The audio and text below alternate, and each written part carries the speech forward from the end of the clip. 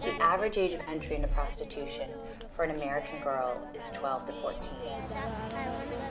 I can remember I was standing in a group picture at my school at 10. And then at 12 years old, all of a sudden, I'm in sex trafficking. I don't even know how that happened. How did I jump from there to that lifestyle?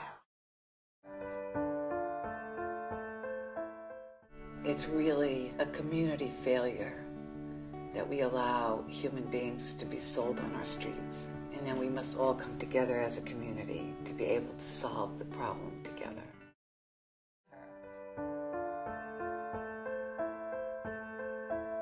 It's a bigger problem than anyone wants to look at.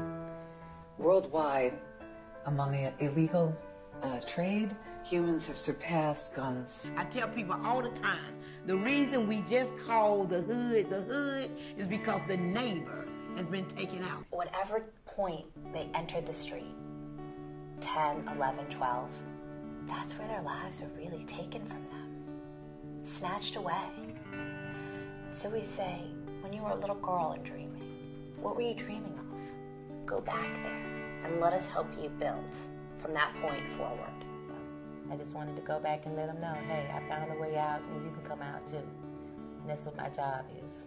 Only thing I'm asking people to really know and understand about sex trafficking is that you need to get involved. I'm about a purpose, I'm about a solution, and I'm asking you to understand that we, together, we can do something about it. That's what I want people to understand.